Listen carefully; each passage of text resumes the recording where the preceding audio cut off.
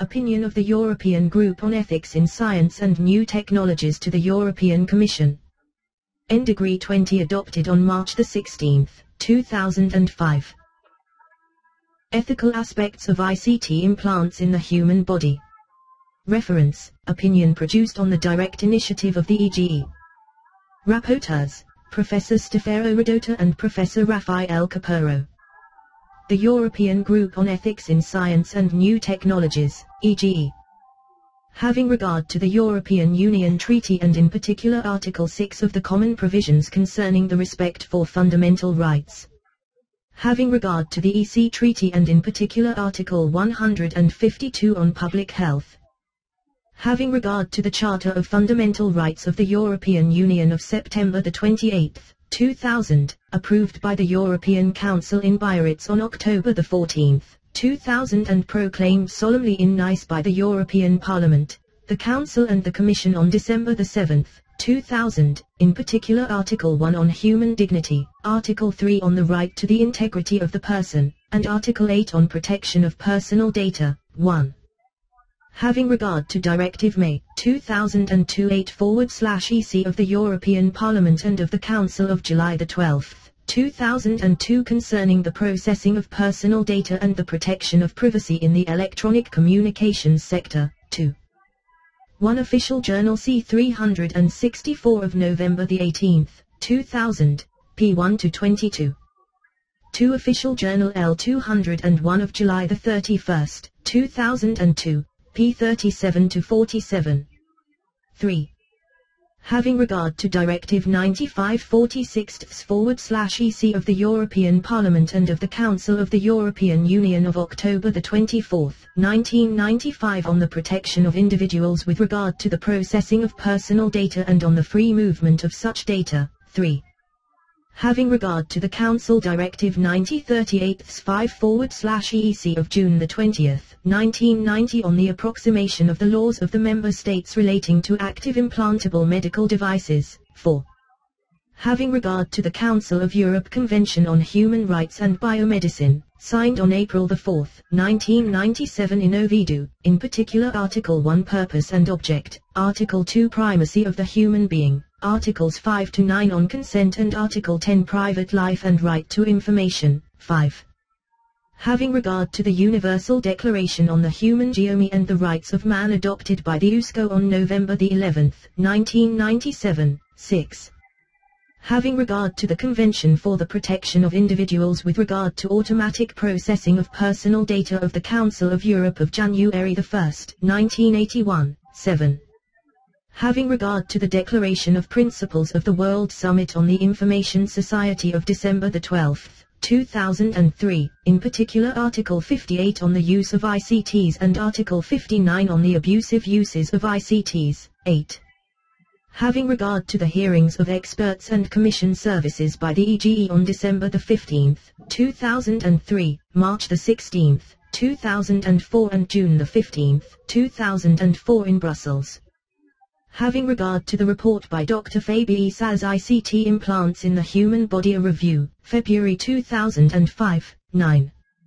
Having regard to the round table organized by the EGE on December 21, 2004 in Amsterdam, 10. Having heard the EGE rapporteurs, Professor Stefano Rodota and Professor Rafael Capurro. 3 Official Journal L281 of November 23, 1995. p. 3150. 4 Official Journal L189 of July 20, 1990, p. 17-36.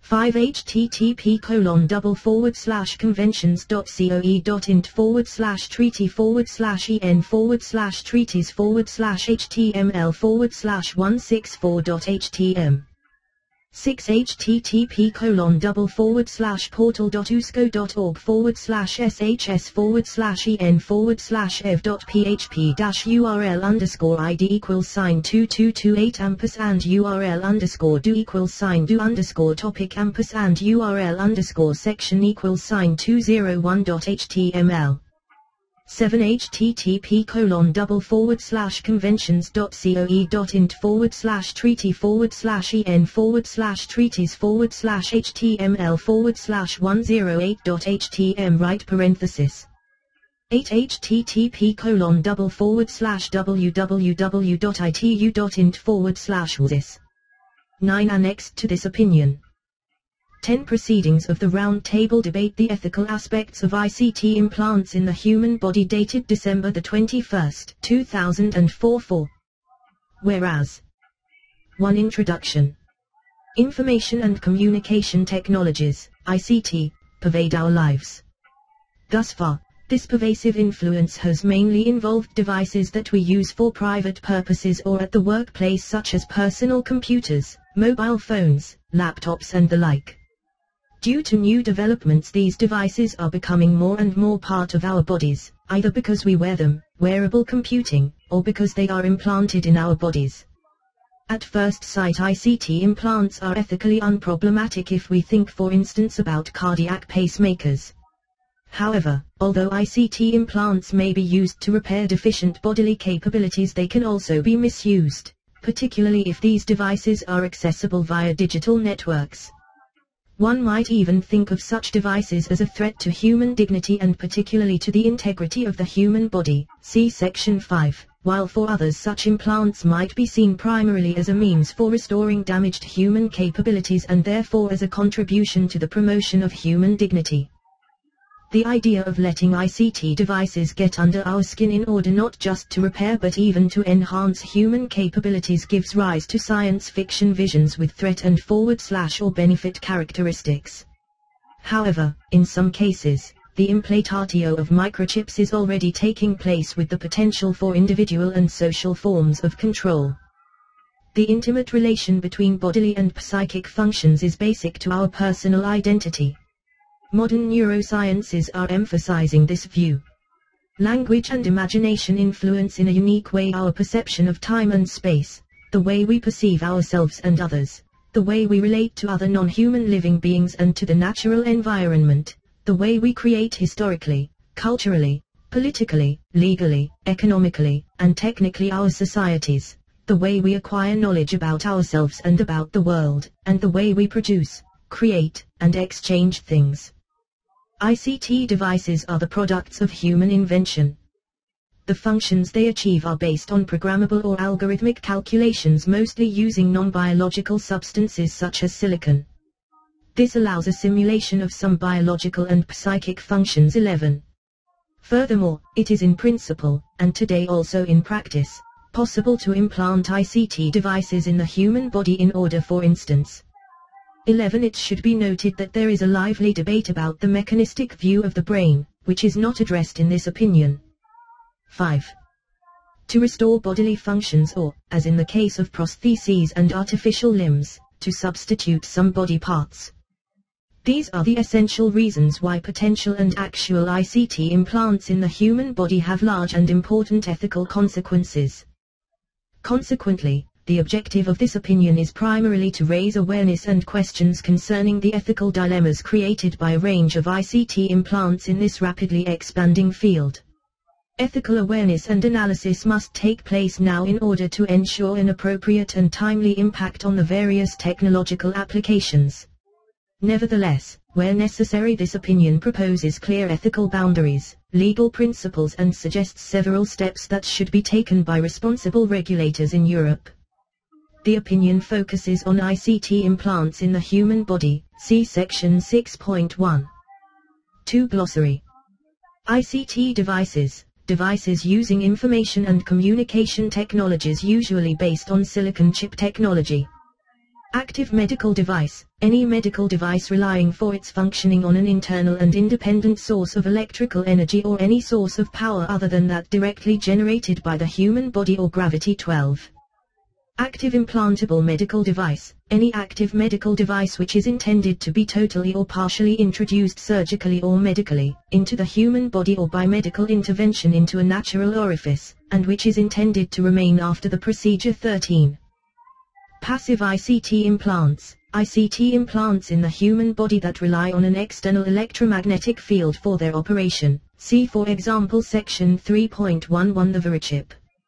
Online ICT implants. ICT implants that rely for their operation on an online connection to an external computer or which can be interrogated online by an external computer. See for example section 3.12 biosensors.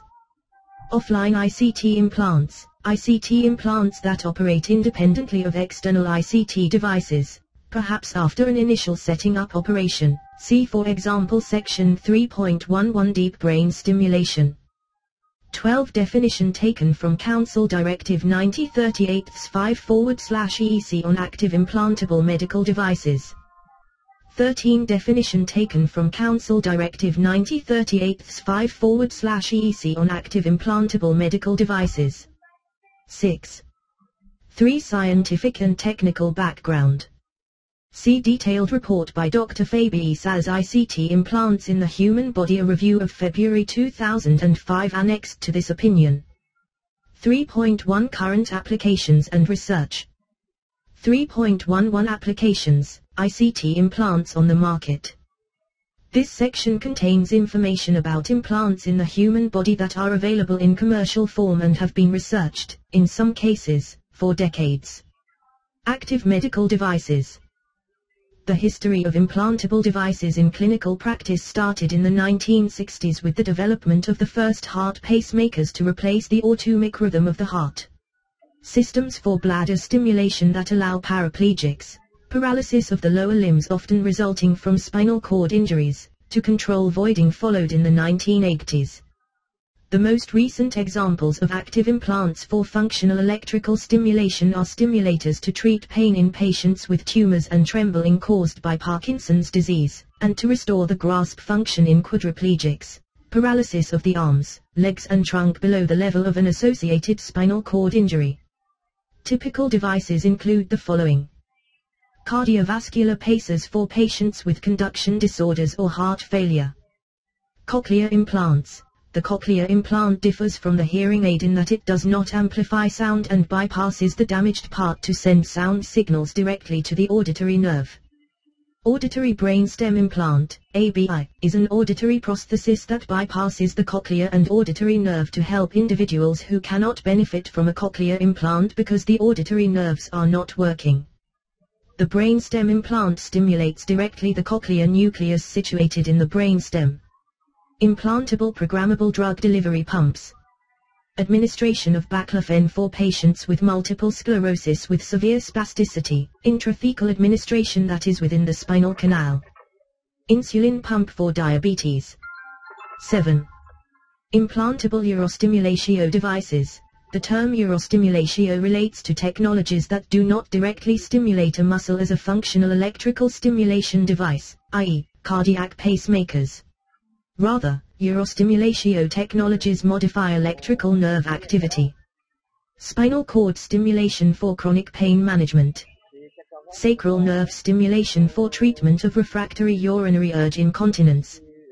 Vagus nerve stimulation, VNS, for seizure control in epilepsy or for mood control in severe depression cases. Deep brain stimulation, DBS, for tremor control in patients with Parkinson's disease. For essential tremor, patients with essential tremor have no symptom other than tremor, which may occur in their hands, head, legs, trunk or voice. As for patients with Parkinson's disease, they can be helped with deep brain stimulation therapy. Artificial chip-controlled leg. The German company Otto Bock Healthcare GmbH has developed a prosthesis called C-Leg Register trademark symbol, which is a chip-controlled leg. Identification and location devices. Microchip devices come in 3 forms. 1. Read-only. This is the simplest form of devices that have a read-only character, similar to that now used for identification of animals. Even this most basic form would have numerous applications, for example, to identify Alzheimer's patients, children and the unconscious. A broader use would be as a sort of national identification card, based upon the identifying number carried on the microchip. 2. Read-write. This type of microchip would be capable of carrying a set of information which could be expanded as necessary. It allows the storage of data and is programmable at distance. For example, when the microchip carries a person's medical history and the history evolves, the subsequent information could also be added to the microchip without the necessity of removing the implanted chip. It could also facilitate and record financial transactions. The third important set of information that a read-write microchip could carry might be criminal records. 3. Devices with tracking capabilities. Besides the read-write capabilities described above, a device can also emit a radio signal which could be tracked. Applications would again be numerous as evidenced by the less advanced technologies already in existence. Such a 8. Device needs a power source that has to be miniaturized before being implantable. With a microchip implant, constant monitoring would be possible. If each chip emitted a signal of a unique identifying frequency, implanted individuals could be tracked by simply dialing up the correct signal. Because the receiver is mobile, the tagged individual could be tracked anywhere. Typical devices include RFID devices. Millions of radio frequency identification (RFID) tags have been sold since the early 1980s. They are used for livestock, pet, laboratory animals, and endangered species identification. This technology contains no chemical or battery. The chip never runs down and has a life expectancy of 20 years.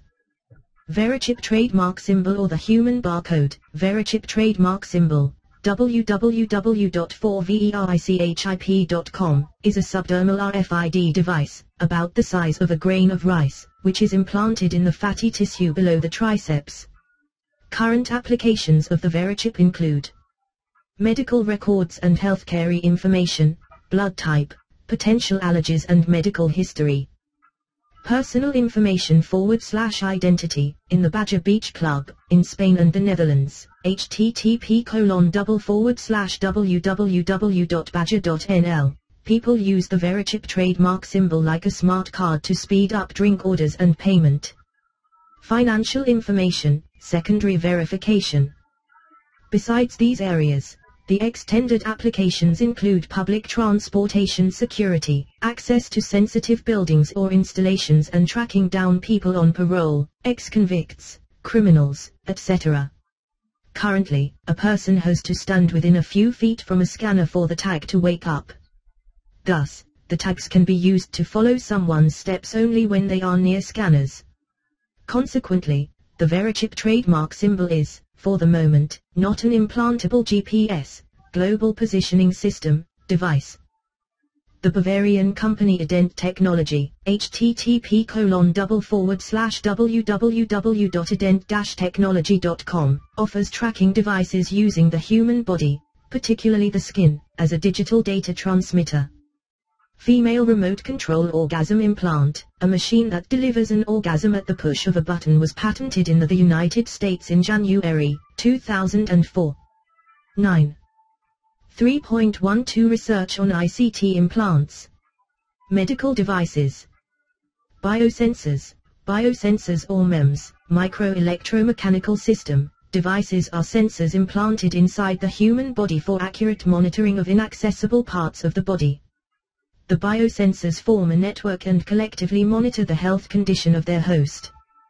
This involves the collection of data about physiological parameters like blood pressure or glucose levels and making decisions based on it, such as alerting doctors to a potential medical crisis. The information to be transmitted is crucial medical information that is required by law to be secure. Consequently, information technology is a critical component of these biological implants that, with the energy, memory and computational capabilities, present challenging research issues. There are several biomedical applications where this technology will be useful. Examples include sensors implanted in the brain of patients with Parkinson's disease or epilepsy, acoustic and optical biosensor arrays for blood analysis, and sensors implanted in the body of a recovering cancer patient to detect cancer cells. Artificial hippocampus. An example of a future brain prosthesis is the implantable brain chip that could restore or enhance memory. The hippocampus plays a key role in the laying down of memories. Unlike devices such as cochlear implants, which merely stimulate brain activity, this chip implant will perform the same processes as the damaged part of the brain it is replacing. It promises to be a way to help people who have suffered brain damage due to stroke, epilepsy or Alzheimer's disease. Cortical implant for the blind. It has been known for many years that electrical stimulation of the eyes evokes fast phees leading to visual perception. With a cortical implant, information from a tiny digital camera could be transmitted to electrodes implanted in the visual cortex, bypassing the non-working retina or optic nerve.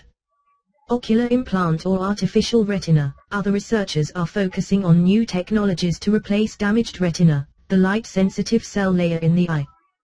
A retinal prosthesis involves electrically stimulating retinal neurons beyond the receptor layer with signals, light, from a microscopic digital camera. It is feasible when the inner retina and optic nerve remain intact. In fact, currently 2 approaches are being investigated for retinal prosthesis, subretinal and epiretinal. 10. Brain-computer interfaces, BCI, or direct brain control. The technologies involved above are communication technologies. They take information from the brain and externalize it. There are internalizing technologies, cochlear or optic nerve implants, whose purpose is to take information from the outside and provide individual access to it. These 2 technologies will eventually come together to form interactive technologies which would allow input-output interactions.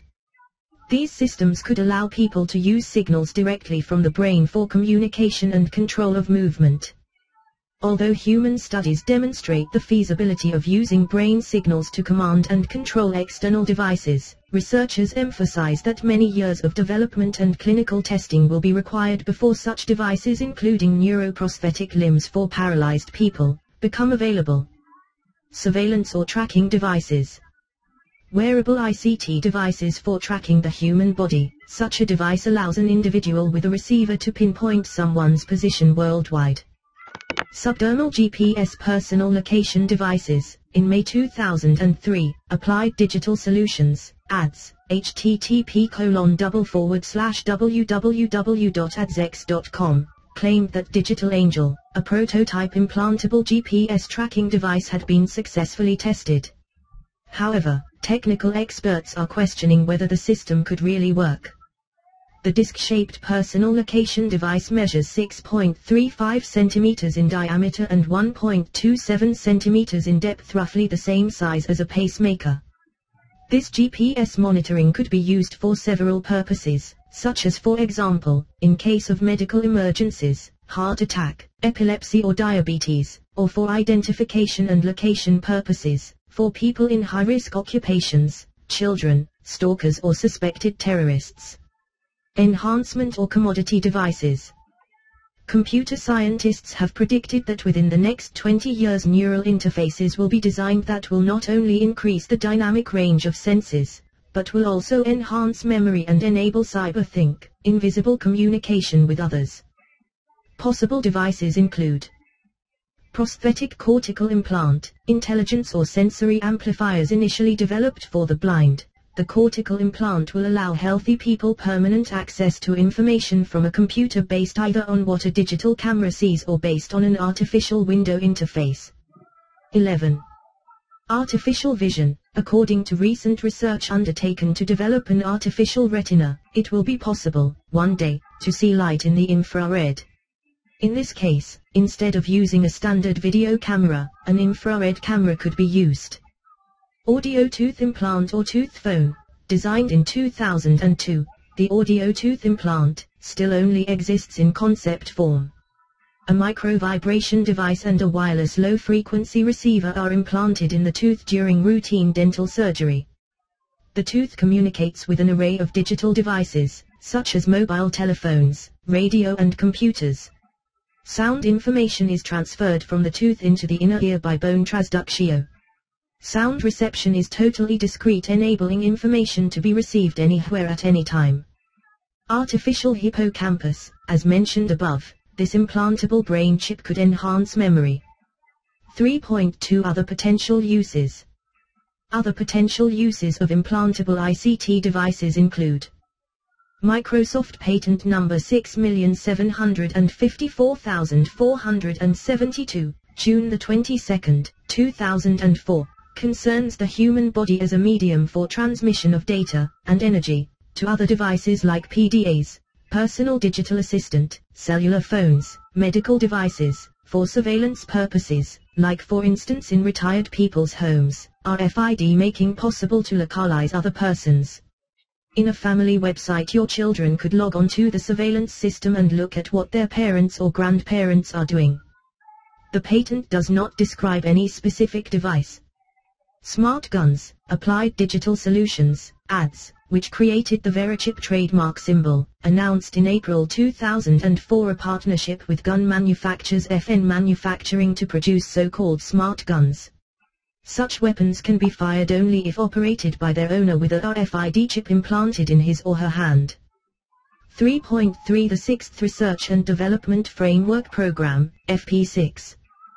The objectives of the Information Society Technologies, IST, theme within FP6 are to ensure European leadership in generic and applied technologies at the heart of the knowledge economy. It aims to increase innovation and competitiveness in European businesses and industry and to contribute to greater benefits for all European citizens. The focus of IST in FP6 is on the future generation of technologies in which computers and networks will be integrated into the everyday environment, rendering accessible a multitude of services and applications through easy-to-use human interfaces. This vision of ambient. 12. Intelligence places the user at the center of future developments for an inclusive knowledge-based society for all. 14.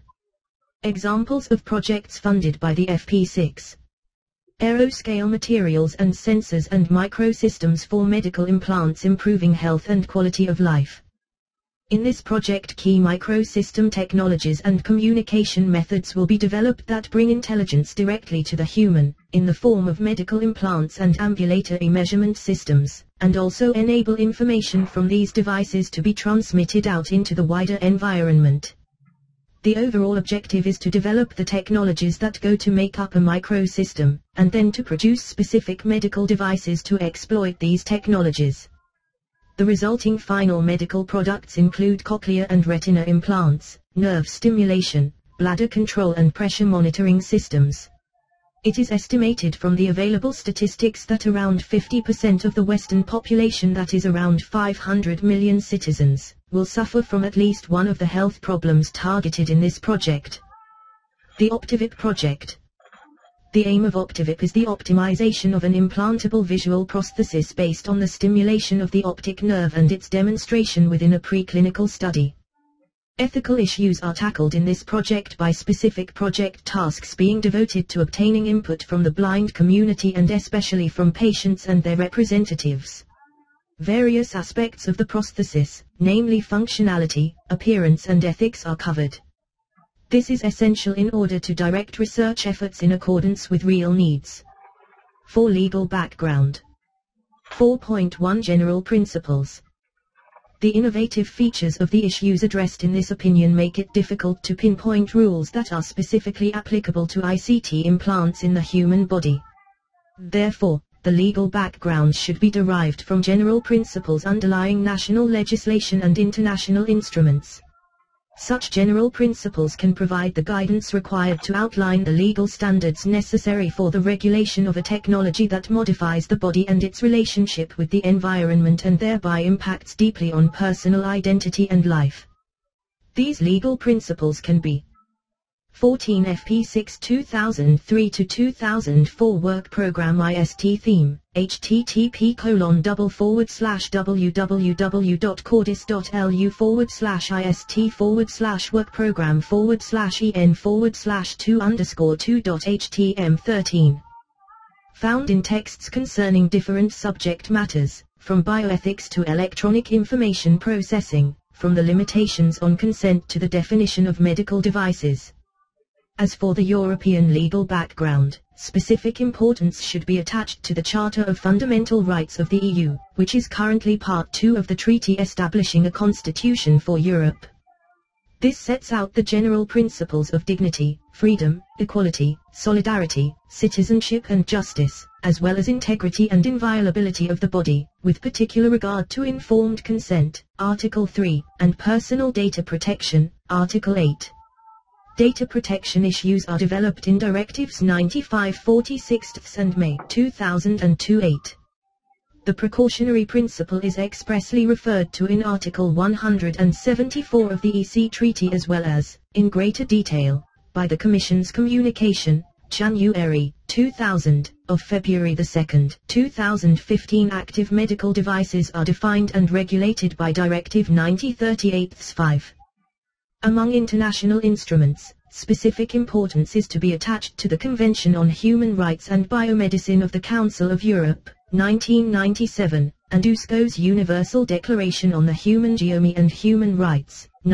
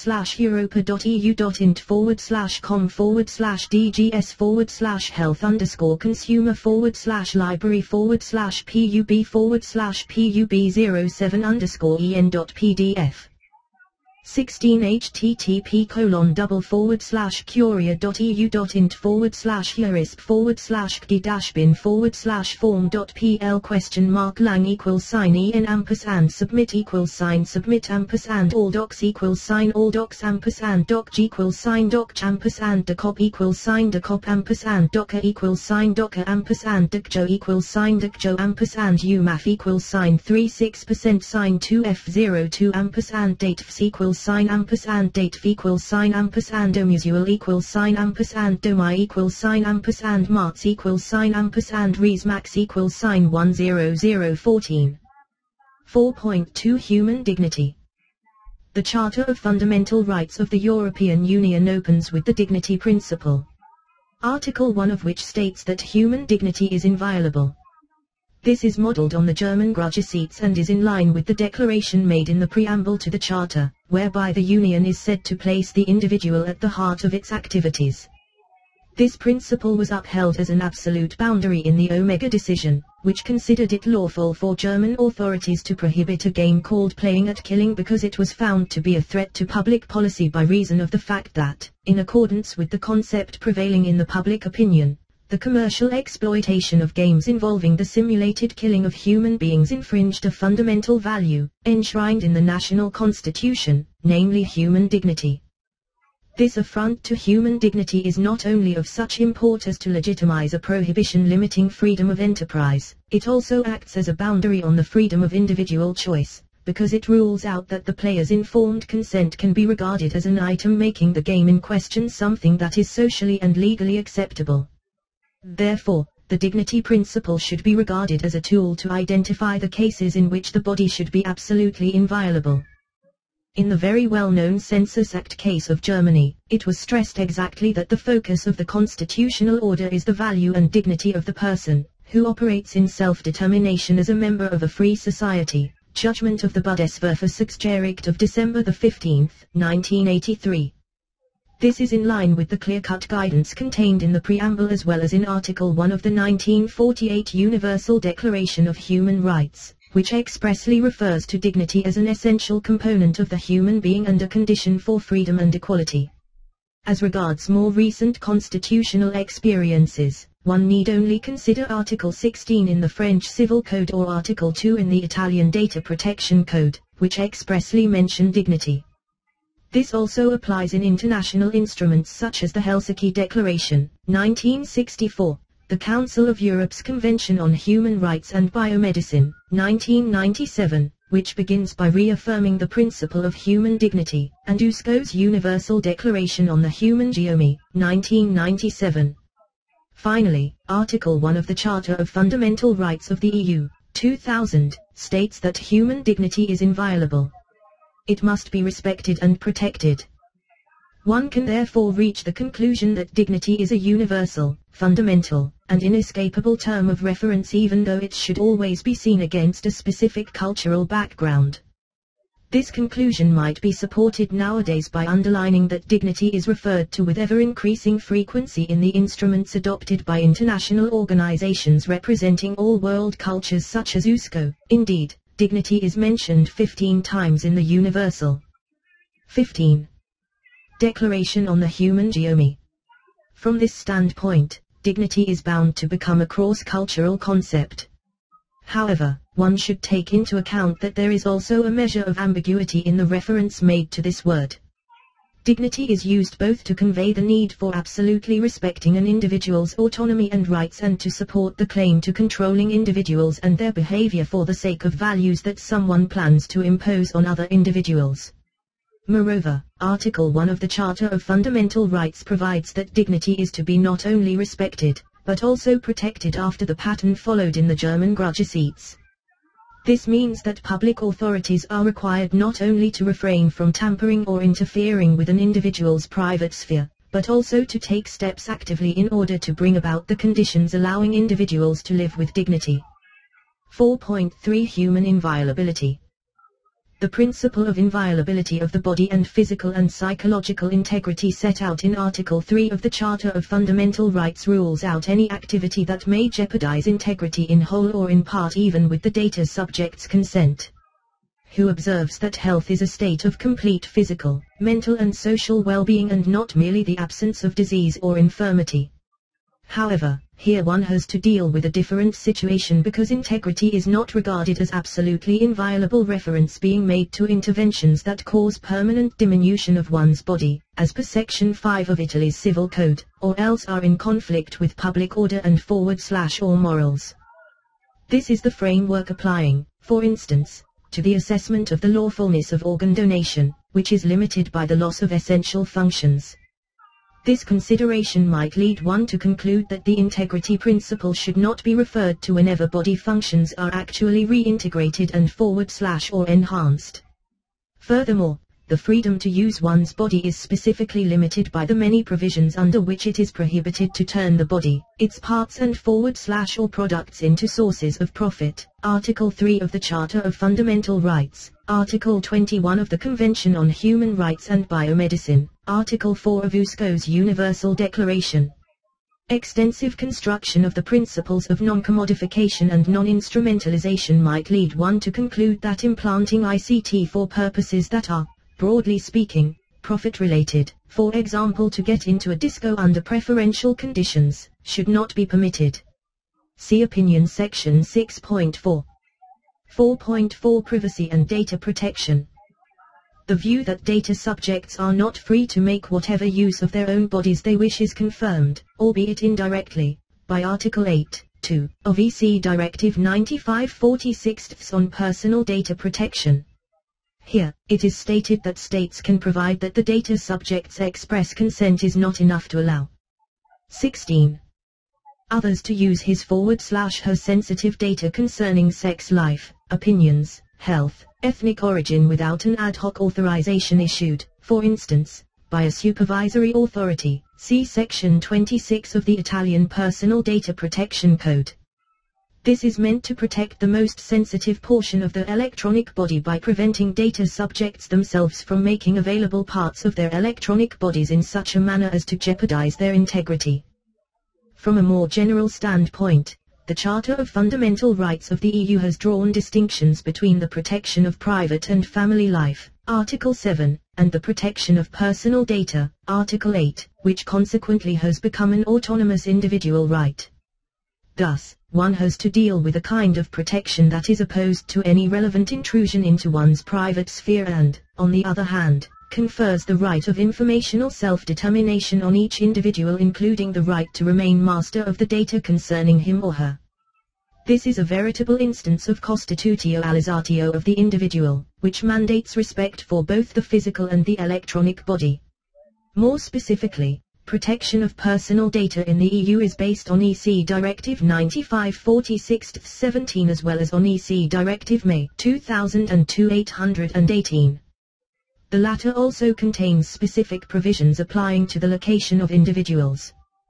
The set of principles and rules on personal data protection is currently shared by all the member states of the EU as well as by several other states that, from Canada to Australia, from Japan to many Latin American countries, have endorsed a strong data protection standard based first and foremost on the provision of detailed information coupled with the data subject's explicit consent.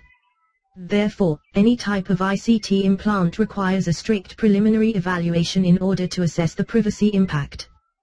4.5 The precautionary principle. The precautionary principle does not necessitate impassable boundaries or downright bans.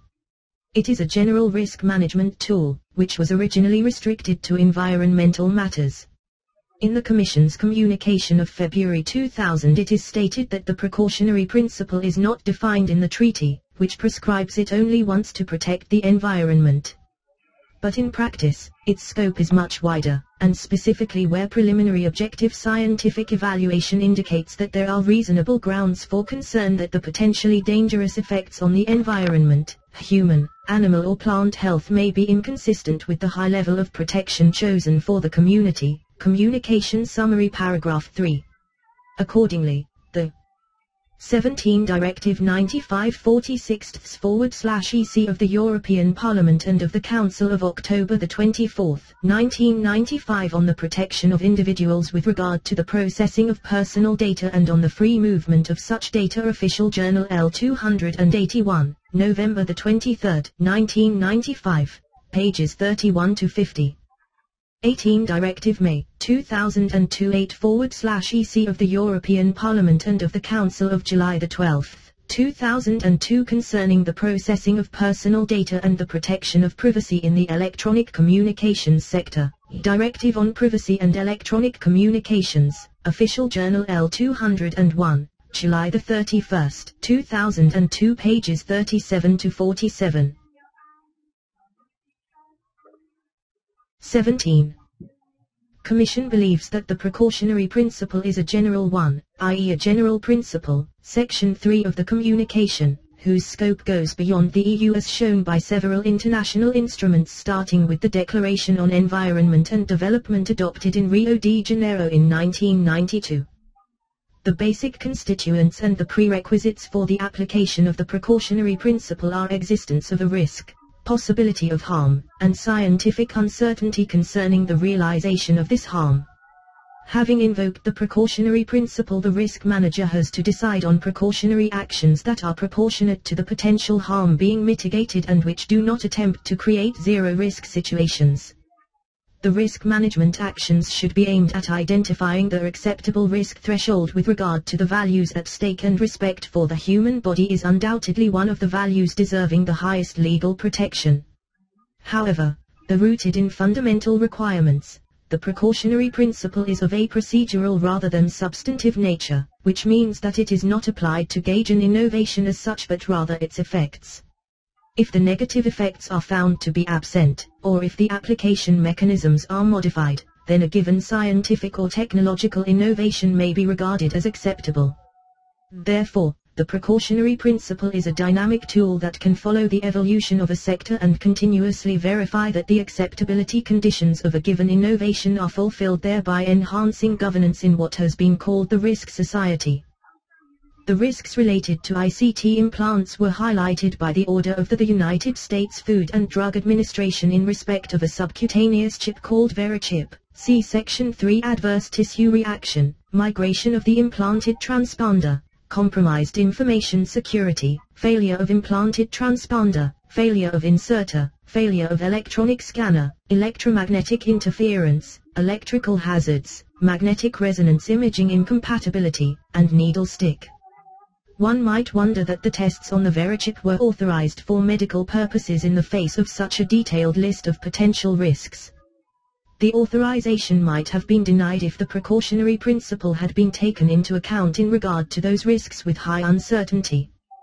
4.6 Data minimization, purpose specification, proportionality principle and relevance. Specific importance is also to be attached to the principles of data minimization, purpose specification, proportionality, and relevance. All of these principles are unrelated to the lawfulness of using the individual ICTs, but relate more to the specific conditions applying to their use, that is, the context within which they are used. The data minimization principle is expressly referred to, for instance, in Article 16(2) of the French Civil Code, where it is provided that il northeast petit porter et elite grit du corps humain 18. Question en cas d'essayit pour la perso, it can only violate the integrity of the human body in the case of personal necessity. Objectively, this principle means that one should only avail oneself of a given tool if the relevant target cannot be achieved by means of less body-intrusive tools. This is basically the minimization principle set out in several privacy laws, such as Section 3(a) of the German Bundesdatenschutzgesetz and Section 3 of the Italian Data Protection Code.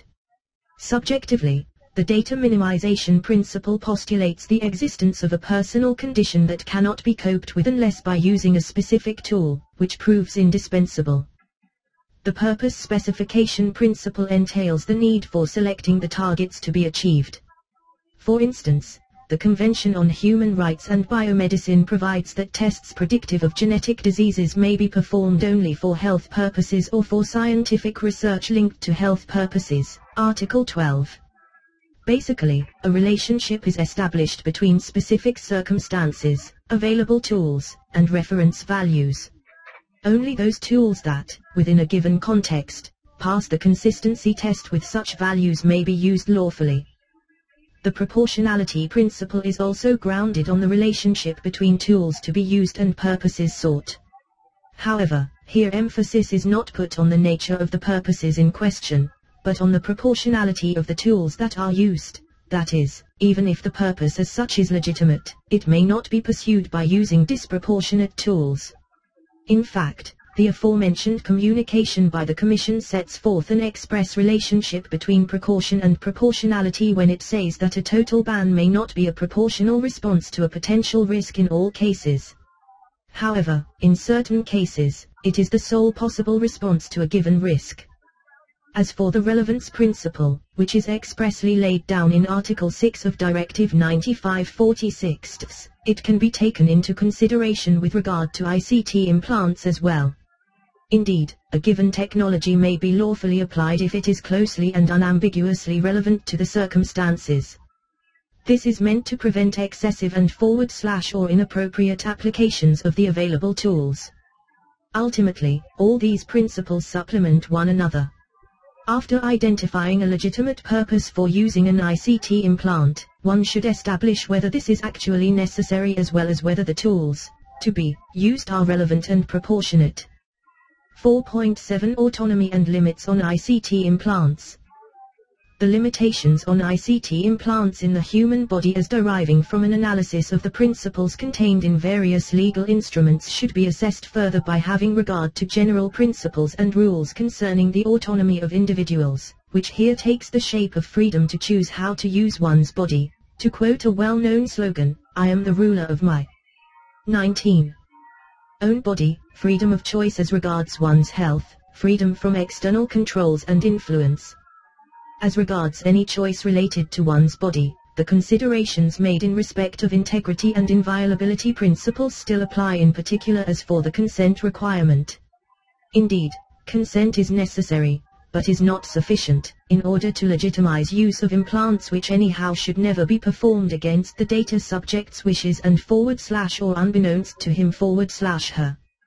As regards any choice related to one's health, the data subject has the right to always object to an implant and have it removed, if this is technically possible without prejudice to the informed consent requirement as well as to the right to refuse medical treatment.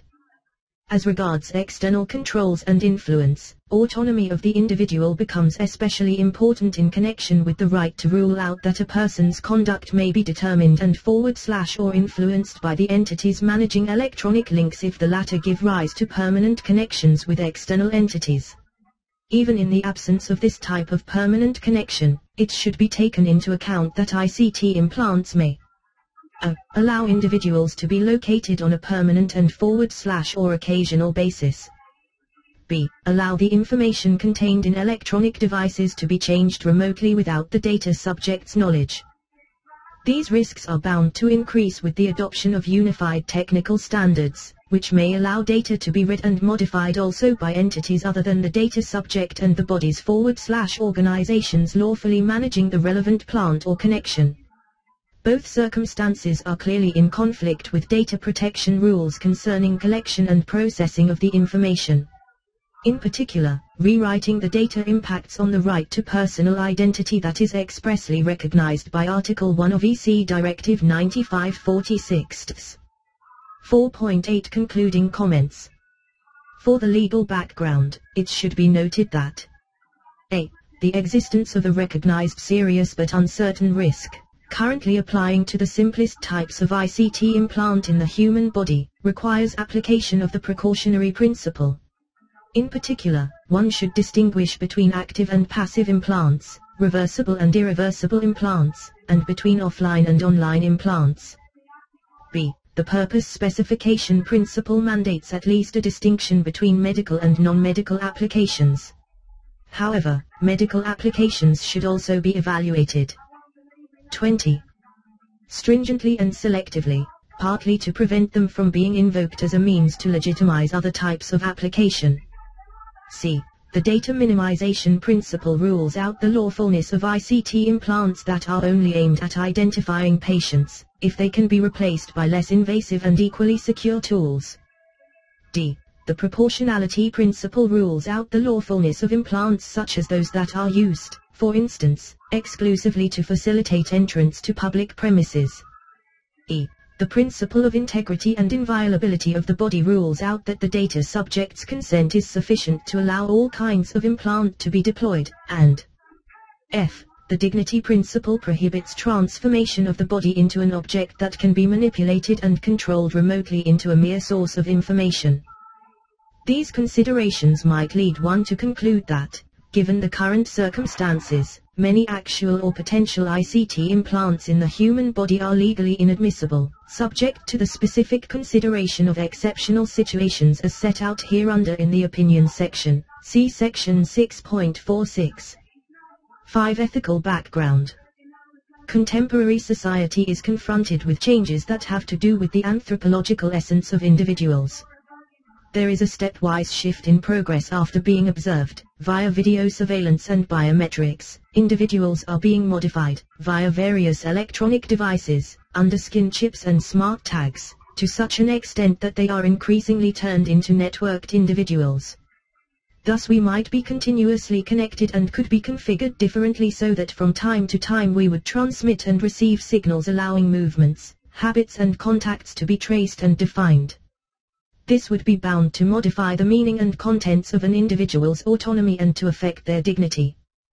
This unrelenting erosion of personal prerogatives going as far as transforming the body coexists not only with the growing attention paid to dignity, but also with the already mentioned fact that the person is at the center of the constitutional order, see Preamble and Articles 1, 3 and 8 of the Charter of Fundamental Rights of the European Union and see the legal background of this opinion. Sections 4.2 and 4.4.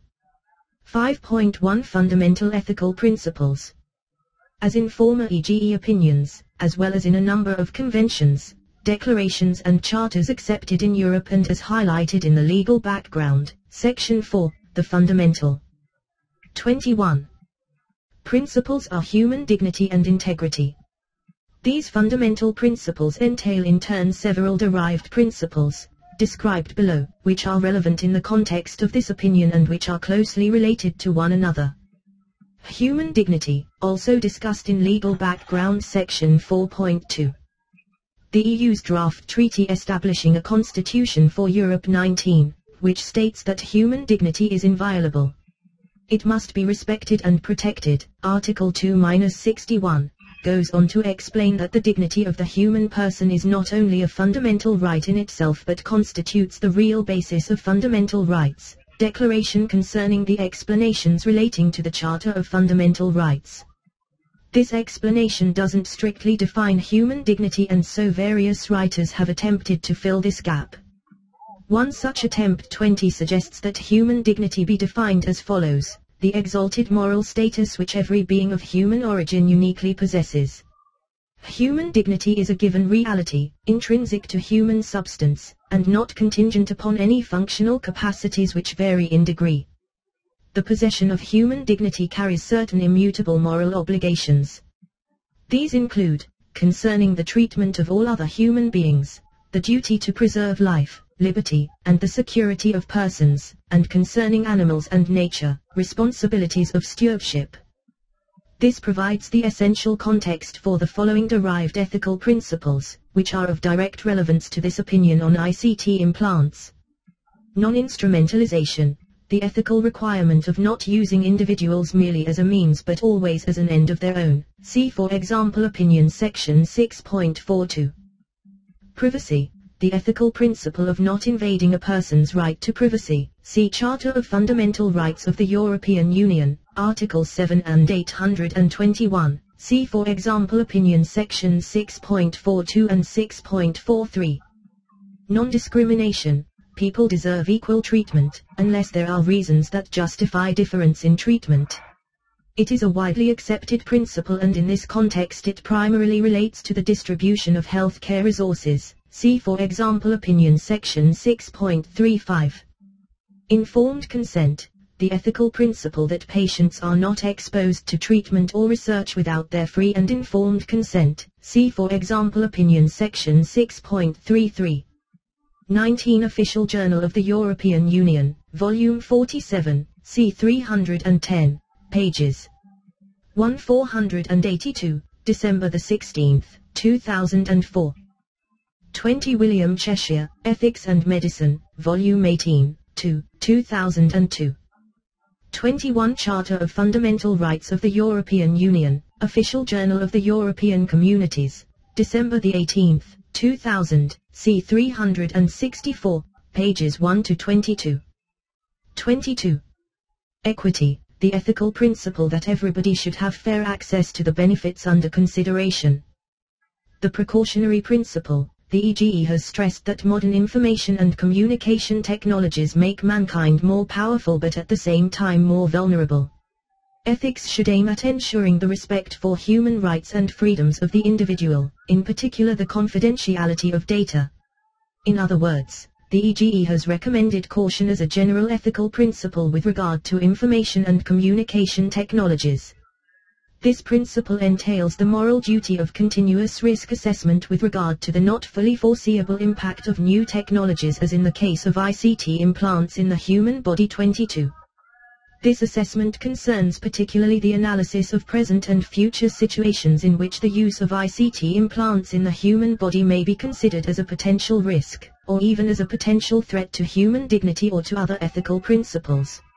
It should be stressed that there are no reliable scientific investigations concerning the long-term health impact of ICT implants in the human body. Compare Legal Section 4.5. See also for example opinion section 6.51. 5.2 Value conflicts. There could be conflict between the personal freedom to use one's economic resources to get an implant that will enhance one's physical and mental capabilities and what society at large considers desirable or ethically acceptable. Another value conflict concerns the potential conflict between limiting the freedom of people dangerous to others by surveillance and promoting the safety of others.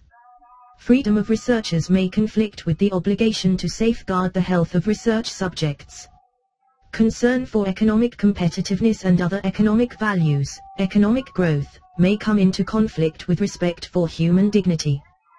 The unrestricted freedom of some may endanger the health and safety of others. Therefore a balance has to be struck between values that are all legitimate in our culture. As in other areas, the freedom to use ICT implants in one's own body, that is the principle of freedom itself, might collide with potential negative social effects. In these cases ethical counseling as well as social and political debate might be necessary. The borderline between repairing and enhancing is not strict, although there are clear examples of both applications. Legislation is necessary in order to avoid a situation in which society is becoming more and more dependent on such intrusive technology in order to provide social. 22 Precautionary Principle, Article 174 of the consolidated version of the treaty establishing the European Community and communication from the Commission on the Precautionary Principle, Com. 2000, 1 of February 2, 2000. 23. Security. While at the same time the technical perfection of such implants is helpful for all kinds of medical purposes as well as for legitimate social applications. Consequently, the EGE stresses the need for a continuing, inclusive debate on which kinds of enhancement should be allowed under what conditions and in which situations. See Opinion Section 6.44. A particular case, which challenges the view that there is a general standard for human capabilities, concerns cochlear implants for deaf children. The technological drive to promote cochlear implants raises ethical questions concerned with how this drive impacts on the individual and on the deaf community, and of the signing community in particular. It leaves unquestioned the social integration of the deaf person with the deaf community. It does not pay sufficient attention to the psychological, linguistic and sociological issues. Above all, it promotes a particular view of normality. In the view of the EGE, this issue, the risk-benefit assessment and the problem of fair access need further study, paying attention to the distinction between unilateral and bilateral cochlear implants. 5.3 Some important knowledge gaps regarding ICT implants in the human body.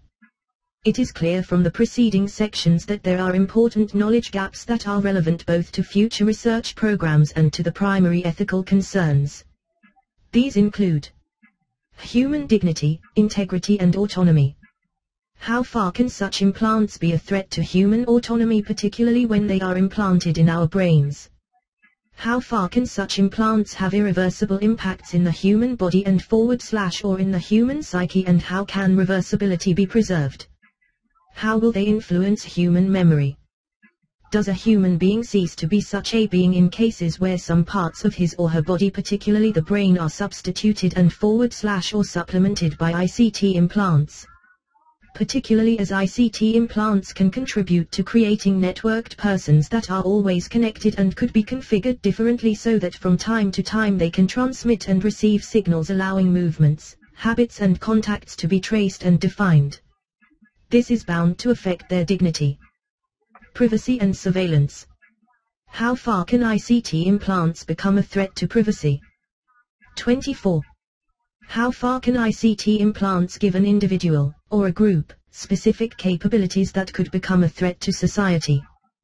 What are the potential invasions of privacy through ICT implants as sources and or receivers of information in a network environment? How far should we be subject to the control of such devices or by other people using these devices? Enhancement and human self-awareness. What lies behind the idea of an enhanced human being? What does perfectibility of human beings mean? Does the creation of an improved race on the basis of ICT enhancements mean necessarily a new form of racism? The potential industrial use of ICT implants raises the question of the limits of such implants for the creation of more efficient bodies and brains for economic purposes. The question of the use of ICT implants as a cultural leap in human evolution, similar to the invention of machines or to the invention of devices complementing and enhancing such devices as human memory, through writing, printing, digital technology, or other human capabilities. How far should the use of such implants to enhance human capabilities be allowed? How far can such implants be considered as part of what could be called body design, including the personal free design of one's enhanced bodily and psychic capabilities? Social aspects. How do we relate to persons with ICT implants that are connected online? How far should ICT implants remain invisible to an external observer? How far are such possibilities dependent on such values as control or efficiency that may lead human beings to become even more dependent on market forces and even on the possibility of their legal use in the workplace? How far do we transform our social and cultural environment through ICT implants? How far can they be used in order to track human beings, and in which cases should this be legally allowed? To what extent does this technology allow manipulation by and for advertising? To what extent might this technology be misused by the military? 25. Risk predictability. How far can we predict today the benefits and threats of such ICT implants? ICT implants for which special caution is necessary. ICT implants that cannot be removed easily. ICT implants that influence, determine or change psychic functions. ICT implants that due to their network capability could be misused in several ways for all kinds of social surveillance and manipulation, such as for instance in the case of children, or disabled persons. ICT implants influencing the nervous system and particularly the brain, and thus human identity as a species as well as individual subjectivity and autonomy. Military applications. The distinction between therapeutic applications and enhancements, see section 6.44, is not always clear. Intrusive technology that bypasses normal sensory experience. Implants that will influence biologically and / or culturally future generations. 5.4 Previous relevant EGE opinions. Opinion N degree 14 on the ethical aspects arising from doping in sport. In its opinion N degree 14, the EGE stated that there is an urgent need for policy to take into account the profound change that has taken place in sport in this century due to the influences of growing economic interests and of the mass media on an increasingly global scale. These influences have accelerated medical and technological developments in sport and related industries as well as increased the pressure put on the sports person. As a result, all action concerning doping must take into consideration, in accordance with this change, the realization that today performance and victory prevail over competition and participation. The group thus intends to stress the tension that exists between anti-doping measures and an unlimited demand for enhanced performance. A parallel can easily be drawn between doping in sport and implants, especially those dedicated to enhancement. 26.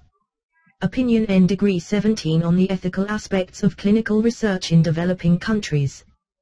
Most of the recommendations made in EGE Opinion N degree 17 on the ethical aspects of clinical research in developing countries are relevant to this opinion in respect of clinical trials of ICT implants. This is particularly important as medical devices are not covered by Directive February 2001 0/EC of the European Parliament and of the Council of April 4, 2001 on the approximation of the laws, regulations and administrative provisions of the member states relating to the implementation of good clinical practice in the conduct of clinical trials on medicinal products for human use. 23. 5.5 General ethical questions relating to ICT implants in the human body. In former reports and opinions such as Citizens' Rights and New Technologies, A European Challenge, May 23, 2000, and Ethical Issues of Healthcare in the Information Society, Opinion N degree 13, July 30, 1999, the group has identified key ethical values with regard to information and communication technologies in particular.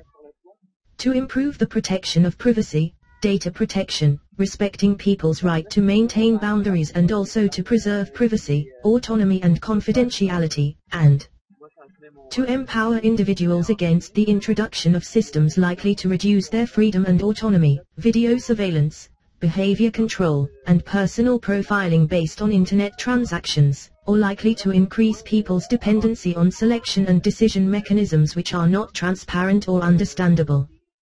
Human beings are neither purely natural nor purely cultural beings. Indeed, our very nature depends on the possibility of transforming ourselves. Information technologies have been considered under this anthropomorphic bias as extensions of man. However, the transformation of the human body has consequences also on the cultural human environment. Under these premises, human beings are seen as parts of a complex system of natural and artificial messages that function on a digital basis. In this sense, the human body can be seen as data. This view has large cultural effects, particularly as it precludes higher-level phenomena such as human psyche and human language, or conceives them mainly under the perspective of its digitisatio, giving rise to reductionism that oversimplifies the complex relations between the human body, language and imagination. Furthermore, such a reductive view permits different kinds of scientific and technological developments and inventions. ICT implants in the human body might thus play a major role in 23 Official Journal L121 of May 1, 2001, p. 34-44. 27. Questions of healthcare and even lead to the enhancement of biological and / psychic capabilities.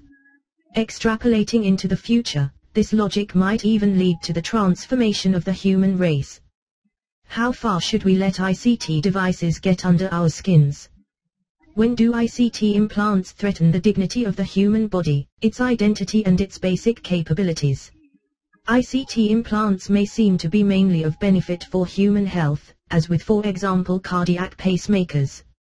However, are there possible situations in which ICT devices may be used for other goals, due, for instance, to the intercoaxio of digital data within a networked world? When might such devices be used, for instance, for surveillance, and in which cases would this be legitimate? Where are the threats related to the hopes of enhanced capabilities based on ICT implants? The question of ICT implants in the human body is thus located between two extremes.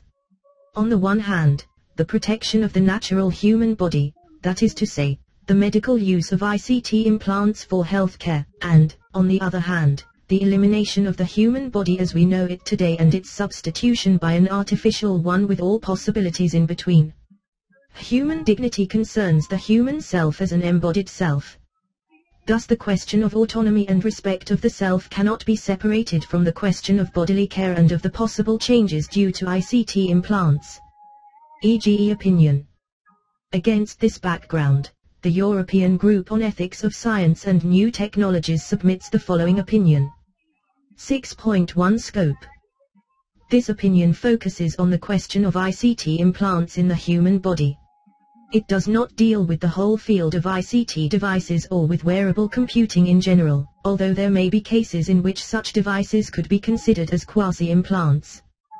This opinion does not address the question of ICT implants in animals, although these applications provide examples of what could be done with humans. 28.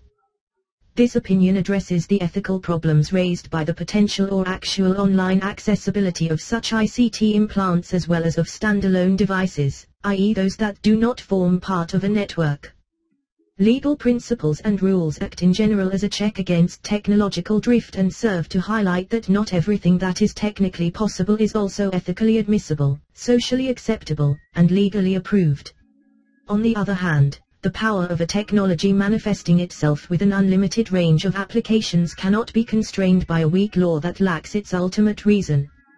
Hence, it is necessary to always refer to strong values, capable to breathe life into the constitutio alisatio of the individual that is the outcome of a complex process and was clearly outlined in the Charter of Fundamental Rights of the EU starting from its preamble, where it is stated exactly that the Union places the individual at the heart of its activities.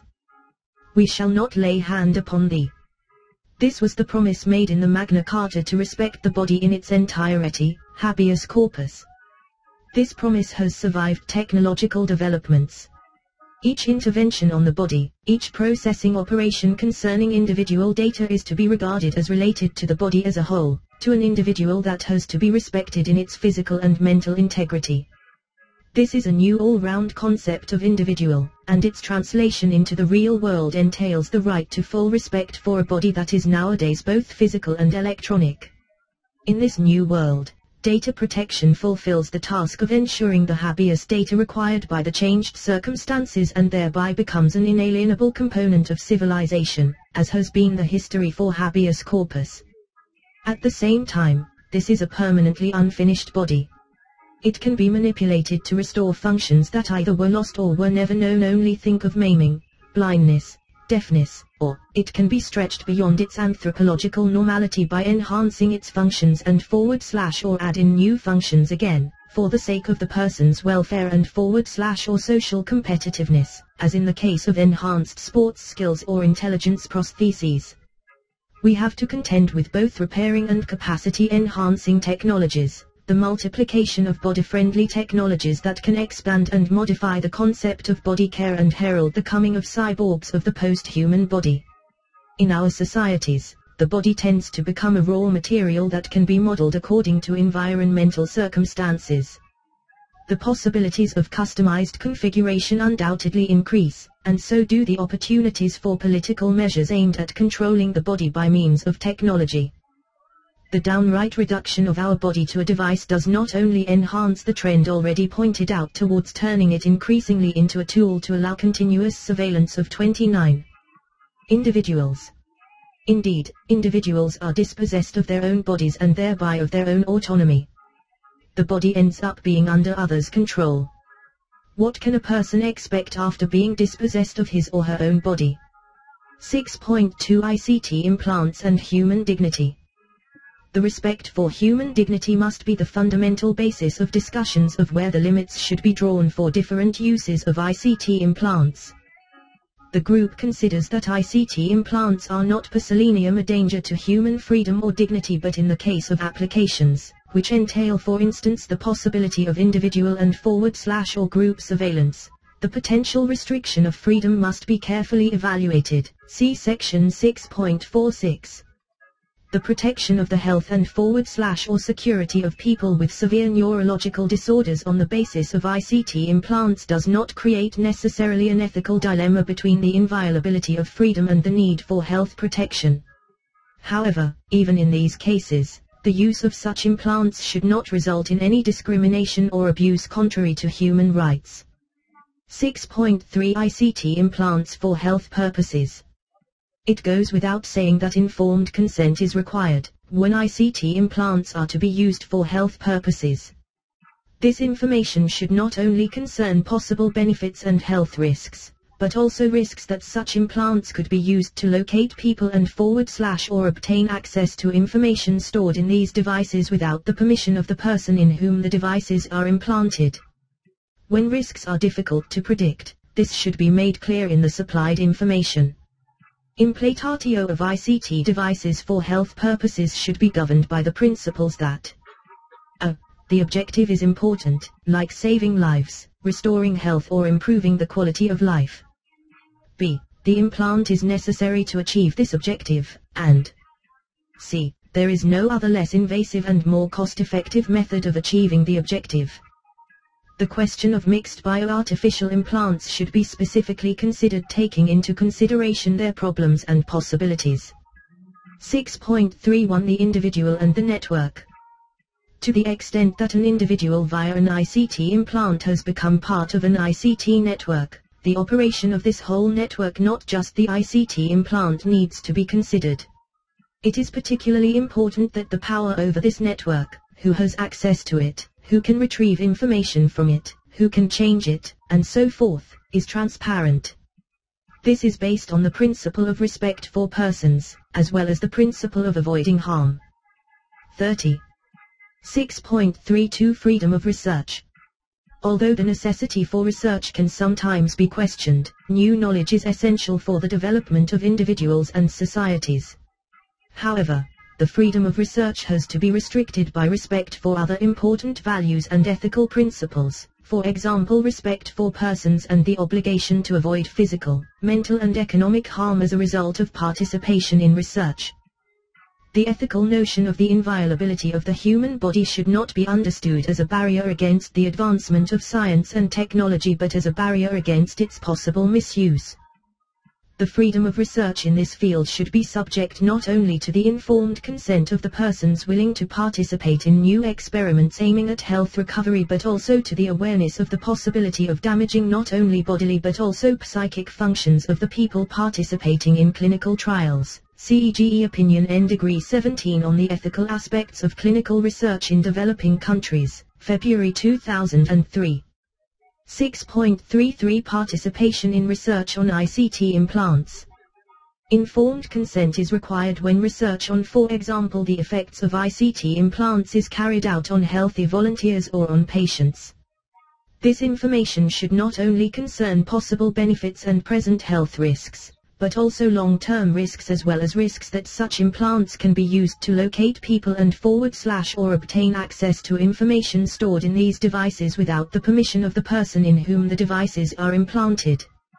The right to discontinue participation in a research project should always be respected, and it should be made clear to participants how this right, when ICT devices are implanted in a person's body, will be respected in practice. 6.34 ICT implants, minors and legally incapacitated. Informed consent is an ethical principle which applies also in the field of ICT implants in the human body. However, this needs specification, particularly in cases in which persons due to their age, children, elderly people, and or psychic constitution are supposed to submit to ICT implants for reasons of health surveillance. ICT devices should be implanted in minors and legally incapacitated only if this is done in accordance with the principles set out in the Council of Europe Convention on Biomedicine and Human Rights. The question of cochlear implants for children requires special attention. See Section 5.2 Value Conflicts. 31. 6.35 Access to ICT implants for health purposes. There should be fair access to ICT implants for health purposes. This means that such access should be based on healthcare needs rather than on economic resources or social position. 6.36 Irreversible ICT implants. The requirements of informed consent and data protection, privacy and confidentiality of the data in particular, need to be strictly enforced in cases where the ICT implants are irreversible and cannot be removed from the body without risk of severe damage or the individual's life. Such implants should not be used for research purposes unless the objective of the research is to provide a clear therapeutic benefit for the individual research subject. 6.4 ICT implants for non-medical purposes. The wide range of potential non-medical applications of ICT implants also demands informed consent, respect for privacy, etc. Some of these applications are analyzed in the following sections. The EGE makes the general point that non-medical applications of ICT implants are a potential threat to human dignity and democratic society. Therefore, such applications should respect in all circumstances the principles of informed consent and proportionality and, whenever aiming at surveillance purposes, they should comply with the rules set out hereunder in Section 6.46. The EGE emphasizes that where adults give their informed consent to specific applications, the provided information should include clear data on possible health disturbances in the short and or long term as well as problems of unwilling data processing.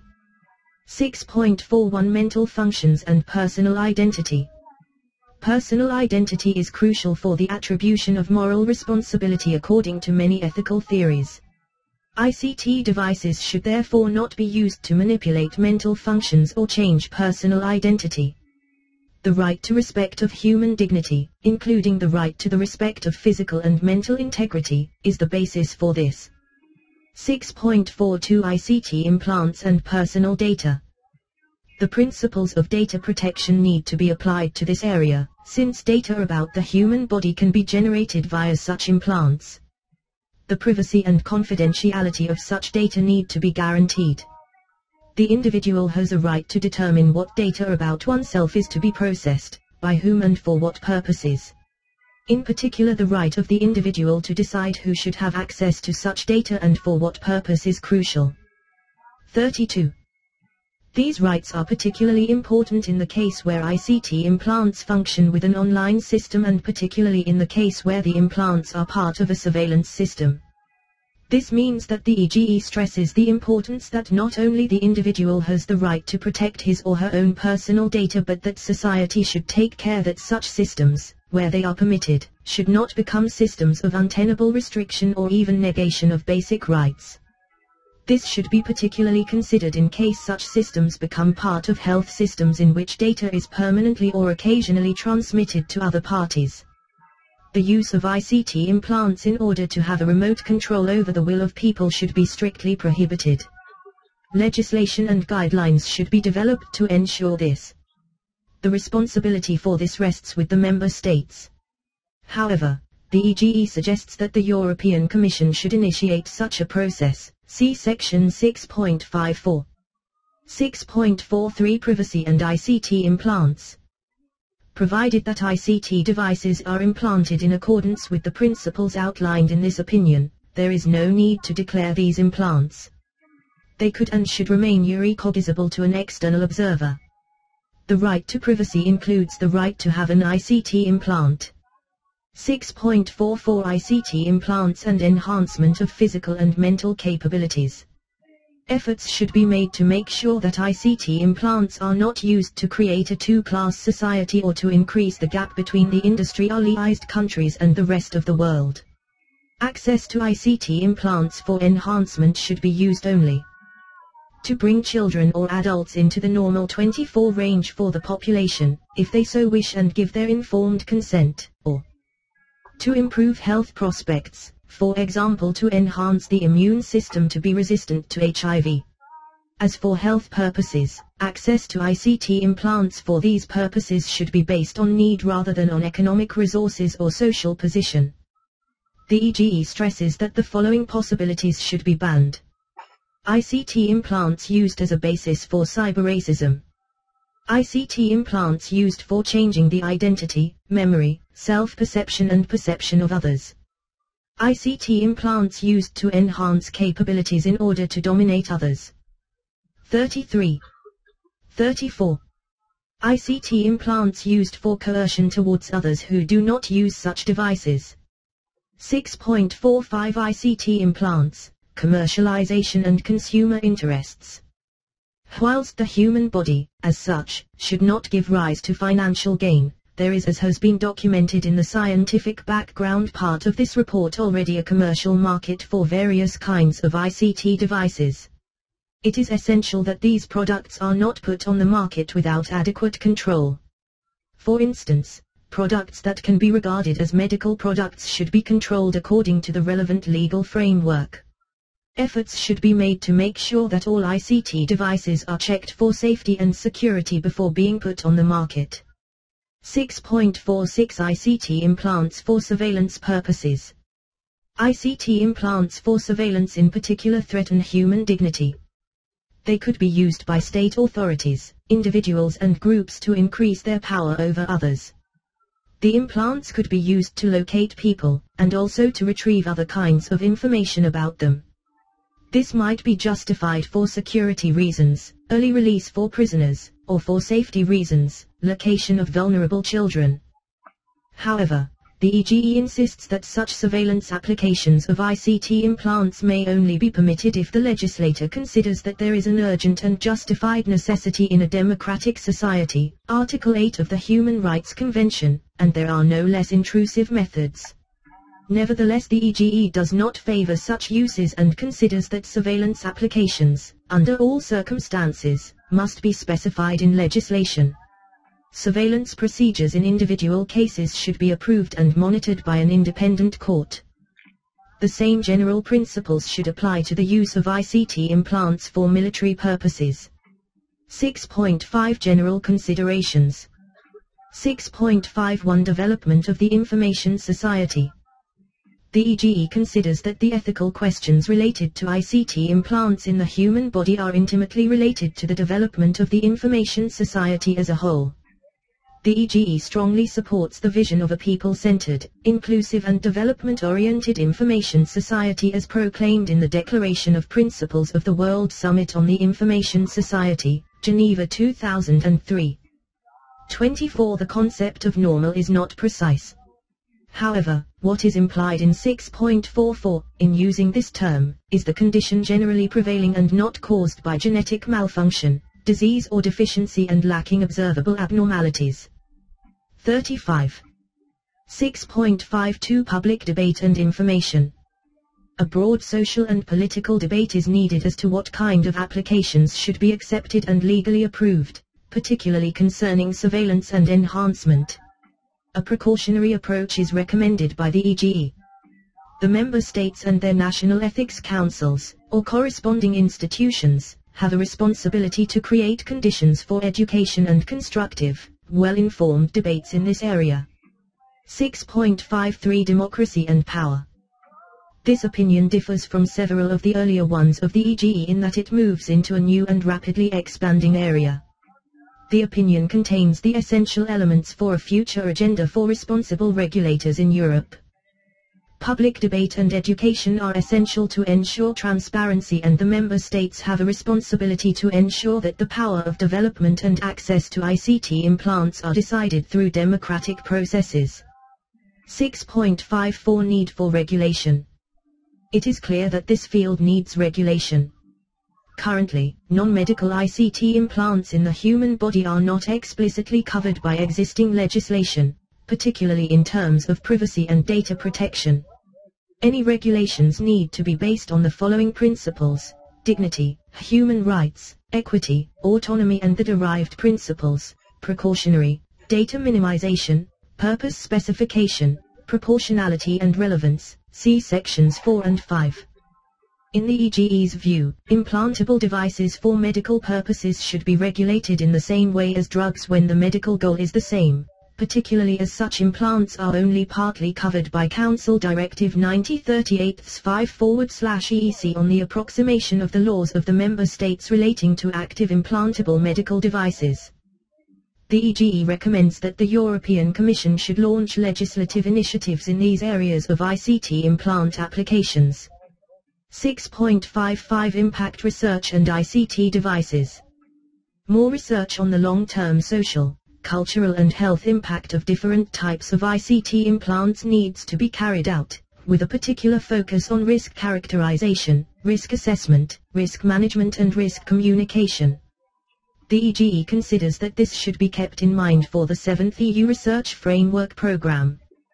This sort of precautionary research in a rapidly developing field is of crucial importance. 36. 6.56 Need for review. The field of ICT implants is in its infancy and rapid developments are taking place that raise societal fears as well as hopes.